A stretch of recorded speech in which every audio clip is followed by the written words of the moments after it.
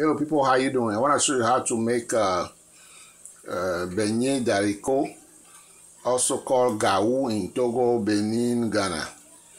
It's called Akara in Nigeria. So it's made with beans, and you take the beans, you soak them in water for hours.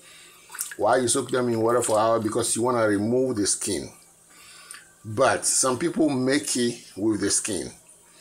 So even if you're gonna make it without, even if you're gonna make it with the skin, you still have to soak it. So the beans should be soft.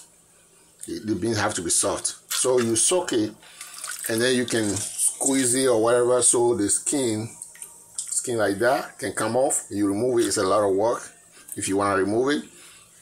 So you do that until you remove the skin. If you want to remove the skin, if you don't want to remove the skin, after you soak it for a while and the beans are soft, you put them in a blender and you blend it. When you blend it, it will look like that. Me, I removed some skin, but I got tired of the work. It's a lot of work, so I just left the rest in it and I blend it. So when you blend it, you blend it with onion and onion or garlic. What quantity is up to you. So what quantity you tolerate. Generally, one onion for the, I don't know what size of beans you using, because for Africa we don't use measurement that much. You see what I mean? So onion and garlic and a little salt. So salt also to your taste. So you have this consistency. Make sure it's not too watery, and make sure it's not too solid either.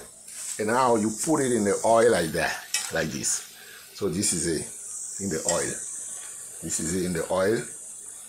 And you can see this one is big, but this one is small. So you can cook it however you want.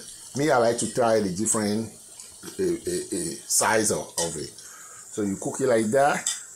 And at the end, this will be the result. This will be the result. I cut it in half. I cook one, I cut it in half. So that's it. That's what it is. And the person making the video is me. How you doing? So this is how to make Gaou or Akara or beignet d'haricot. Thank you, bye.